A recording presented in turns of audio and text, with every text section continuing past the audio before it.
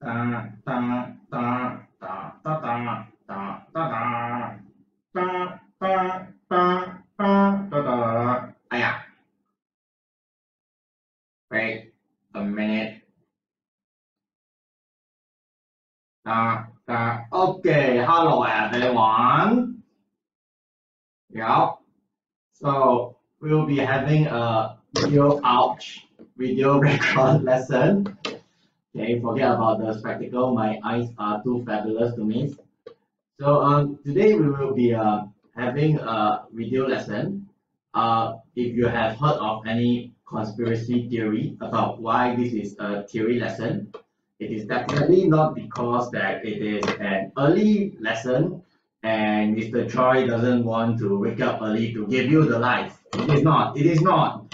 Okay, it is just that we will have some variety and because some of our classmates has little brothers or elder brother and sister that required the computer as well. So we will have a little bit of variety. It is definitely not because Mr. Choi want to sleep late. Okay, don't believe in that. If not, okay. So anyway, today we'll be focusing on talking about the worksheet 21.3, and we will then move on to the final homework, which is 21.4.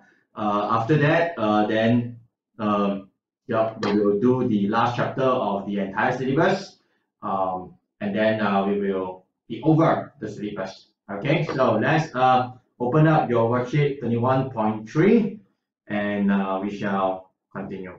Okay, 21.3, let's take. Okay, so now we are at 21.3, and in today's video we are going to finish up filling in the formal explanation on the rarest part of the DC motor. Then after that we are going to look at some of the more difficult question in your 21.4, which is going to be your homework. So I'm going to give you a brief introduction of the homework so that you would not fall into the traps and all that, and I will also highlight to you what are the keywords that I'm looking for so you can form your own expressions when you answer the question.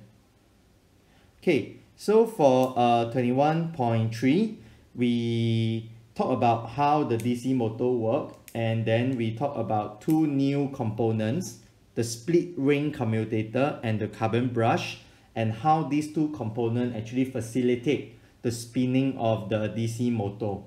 Okay, and very often TYS would or Cambridge O-level will often ask you to explain how it works or how it relates to the working of the DC motor. So actually this filling in the blank or this structure of answering will help you answer some of their explain kind of question in the O-level. Okay, so let's jump right into this. So first we have the split ring commutator, if you forget what it is.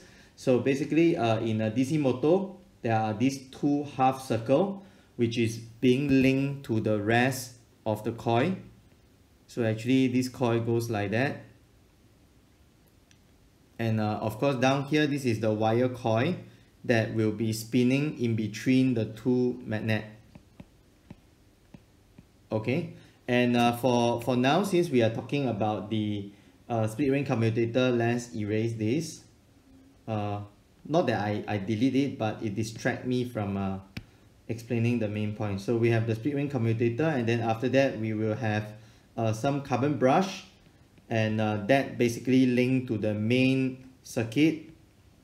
So in the circuit, it looks like that, sometimes with a variable resistor here, there's plus and minus. So if the battery here is a plus, then we usually call this the positive brush, and this is the negative brush. And the positive brush will actually supply current going into your wire coil like that, and then it will go one round, it will come back. You see now I'm drawing it again. Okay, then it will go like that, come back out, and then in again. So if you have a magnet over here, then you can apply your Fleming-Fleming rule and see how it rotates. So just remember, positive brush, it means that the current is going into the paper, and then if it is a negative brush, it means that the current is going out. So Normally we will have a starting position. If you take this as the starting position, you can call it the 0 degree. And then basically what will happen is that the thing will rotate, and when it rotates to the 90-degree position, okay, so we are measuring, we are calling this the angle of rotation or angle of deflection, because sometimes in your structure question you would want to refer to the degree. So at 90 degree, then the current will get cut off, and as it continue to rotate in a singular direction, then you will see that now the black color semicircle is touching the negative brush, and it means that the current would then be reversed. So if you let this process go on, you will see that the split ring commutator actually flips the direction of the current every 180 degree. Okay, so of course we do not use the word flip in our structure answer, but instead we will use the word reverse. Okay, but to be honest with you, if you use flip, I think we would close half an eye and accept it. But if you could, then just use the correct term, reverse. Okay, reverse the direction of current, and this is important. You need to tell us how often do they reverse the direction of the current. And in our case, with one split ring commutator is 180 degree. What if there are multiple split ring commutator, like for example there are multiple coin like this? How often do they split, do they reverse the current? Will it be 180 divided by 2? Okay, it really depends on how the question is asked, because if they are still referring to one coin, then this particular set of split ring commutator will only reverse the current for that coin 180 degree. So even if you put multiple coin or multiple split ring commutator, it is still reversing at every 180 degree. It will not drop, you see, because you are having multiple coin. For that particular coin, the current reverse every 180 degree. Okay, if you want to talk about the other coin, then you see that the other coin, they are isolated. It does not connect, you see, because even if there are multiple coin, it is still being powered by the same main circuit, meaning that there's only one carbon brush. Right down here, there's only one brush that links to the main circuit. Yeah, so because of that, even with multiple coin, the split ring commutator only reverse the direction every 180 degree. Then after that, you need to tell me why is it necessary. So it actually ensures that the coil rotate continuously. This is one keyword, and in one direction. Okay, and you have to quantify your answer. It has to be a direct current supply, because if you are not using a battery, that means let's say you use your socket, which give you an alternating current, then the direction of the current flow will reverse by the source, and then it won't work. Okay, so the DC motor only works when you supply a direct current. Okay, next we have the carbon brush. Carbon brush is quite easy to understand. Let me see if I can find a picture for you. Carbon brush, DC motor. Let's see if you can see an actual picture from this. Carbon brush. Let's see. Actually, this is the carbon brush. Okay, the spring will actually push the brush into that split ring commutator. So as the split ring commutator is spinning, the brush will actually get corroded and eroded by the spinning action, and therefore it will get shorter and shorter, and the spring is supposed to push the brush so that it keeps the contact with the spinning split ring commutator. Yeah, so yeah, these are all the brush. It's like a block of carbon, but it's in the early days when they first derived the simple DC motor, they basically use a brush which is like your broom. Okay, so that actually keeps the contact point between the split ring commutator. So in exam, do not use SRC to represent split ring commutator. we are doing that because we are making notes. Okay, between the split ring commutator and the circuit, you can say the main circuit. Yeah, this brush will basically connect or close the circuit while allowing the coil to rotate continuously without entangling the wire. So this is actually the main point. Okay, why you cannot just solder on? Because you cannot have a fixed contact point, you must let it rotate. Yep. Okay, then down here, explain why the wire coil spin continuously when a current passes through it.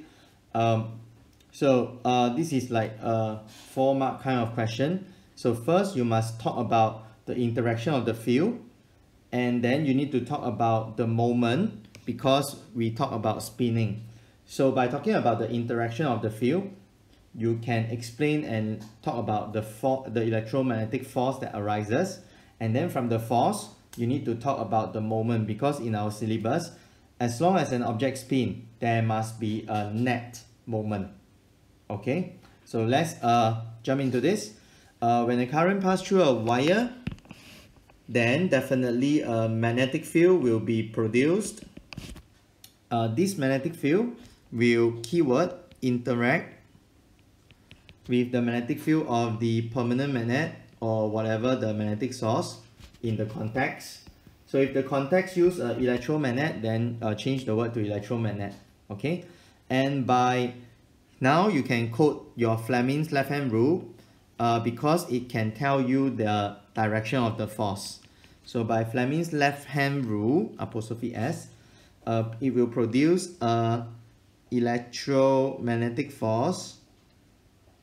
Oh, this one, because you are talking about Fleming's left hand rule, right? Then you need to tell me the direction. So actually down here, you must tell me the direction. So in this case, I do not have a context, so I will just put a dummy direction in.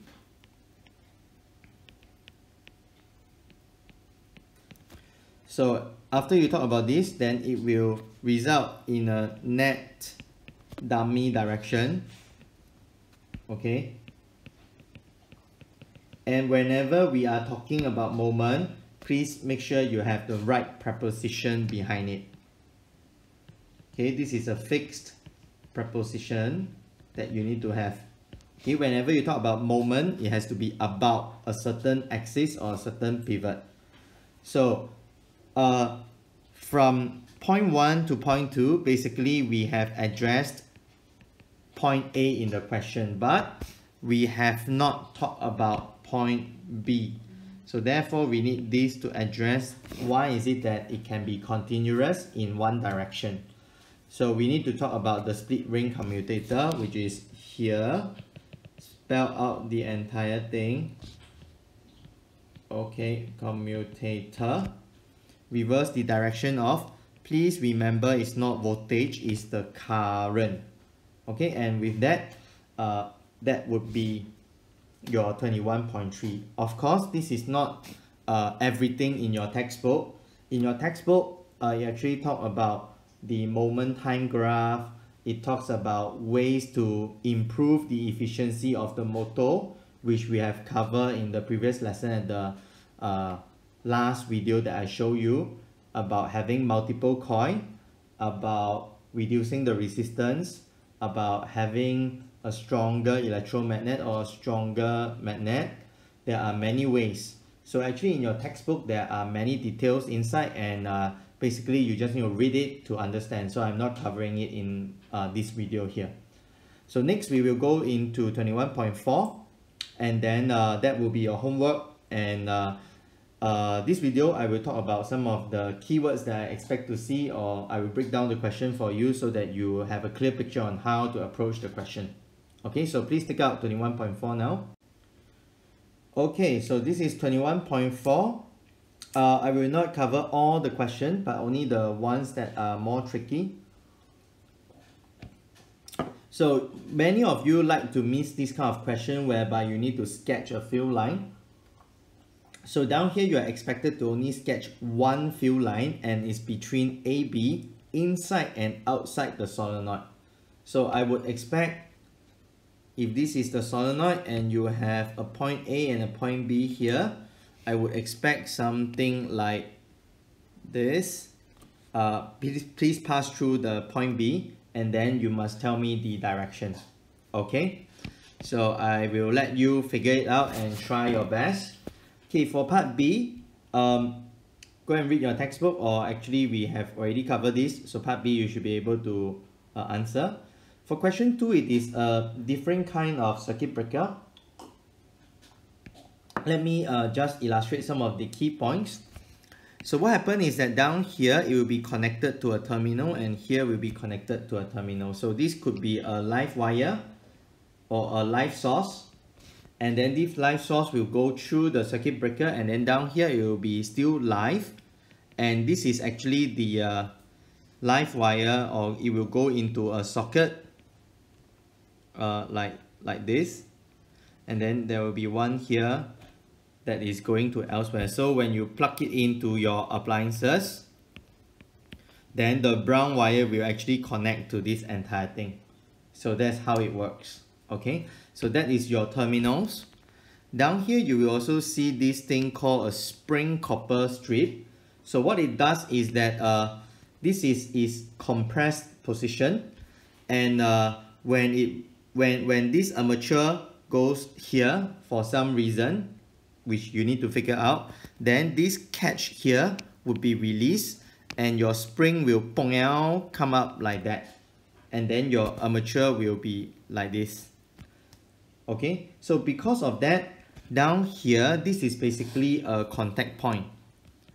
So just now when I draw you the thing, right, if this is a live source, you can see actually the current goes like that through the solenoid, not the core, onto the armature, then due to this contact point goes through the spring copper strip to this terminal and out to the rest of the circuit in the home. Okay, so this circle here, this one is a contact point. Yeah, so at normal operation current, then this yellow path would be the path that the current will flow. So at normal condition, will your solenoid turn into an electromagnet? Yes, yes, as long as there is a current flowing, there will be an accompanying magnetic field, and because it is in the shape of a solenoid, there will be a magnetic effect. I can't tell you the pole, I want you to figure out. Okay, so there will be pole A here and a pole B here.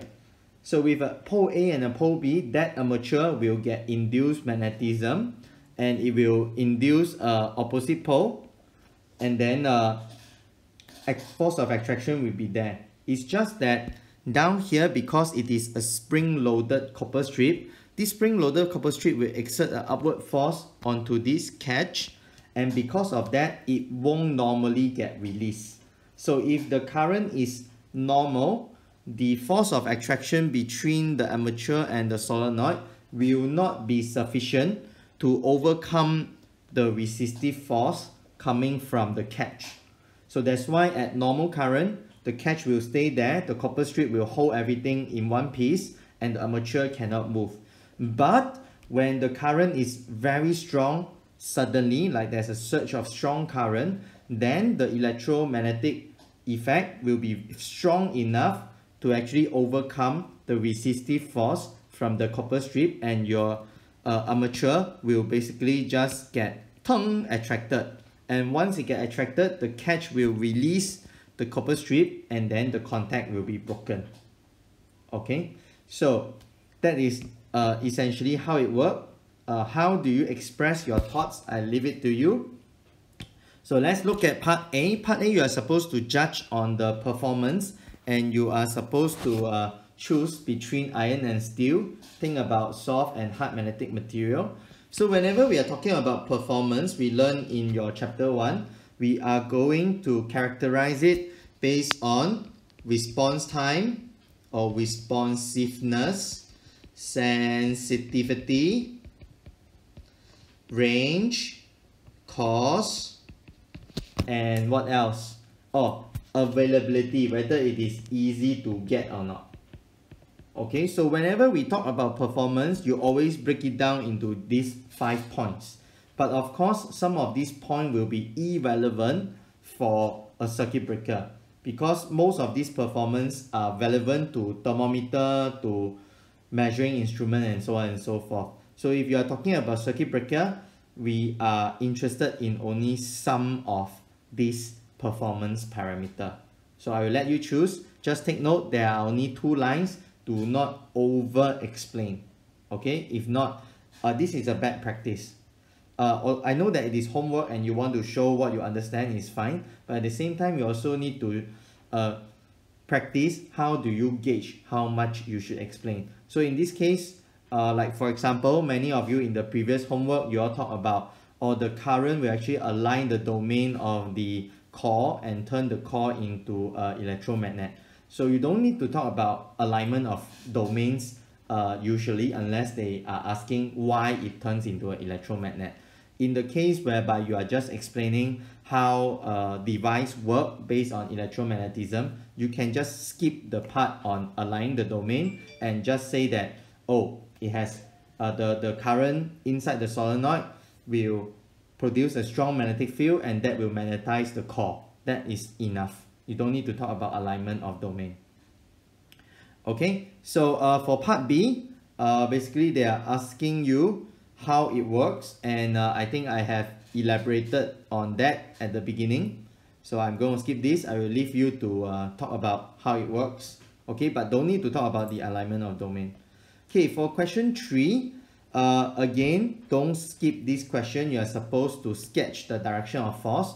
When you sketch the direction of force, please take this as the starting point. Either you draw up, down, or you draw down, up, depending on your Fleming's left-hand rule. And of course, down here, there will be no force because the current and the magnetic field line are parallel. It's fine.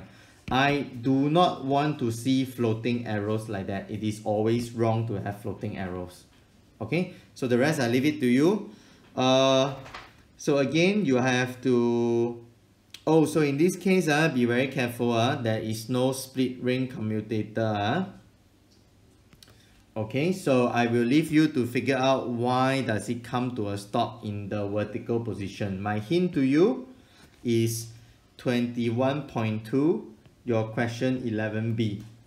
Okay, remember the part whereby it's spin clockwise and then after the vertical position is spin anti-clockwise and then it pass the vertical position and then it spin clockwise again.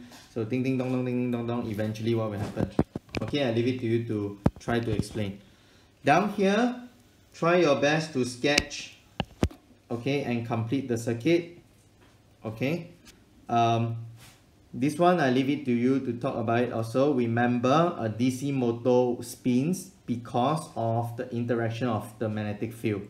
So if you're going to talk about the speed of rotation, it's definitely related to the amount of interaction of the field. If there is a huge interaction, then there will be a huge moment and you will have high speed.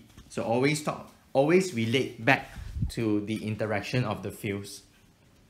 Okay, then after that, for your part 3, I think this one, you know where it comes from since we just finished it in this lesson. Okay, please refer to your worksheet, especially Gautam and Privi and Ritika. Do not use your own way of explaining. It is long-winded and you are using many wrong terms. Okay, so refer to the worksheet. Learn how to explain concisely and using keyword. Okay, for part D, this one is for me to check whether you have referred to your textbook or not. So I'm not going to answer it here. You have 3 days to finish. So I will set the deadline on this Friday at 11:30. So Gautam, I don't know what the heck you are doing. Please form a timetable and don't slack, because if it's not just Gautam but the rest of you as well, basically this home-based learning thing is taking away the teacher's ability to actually monitor your revision.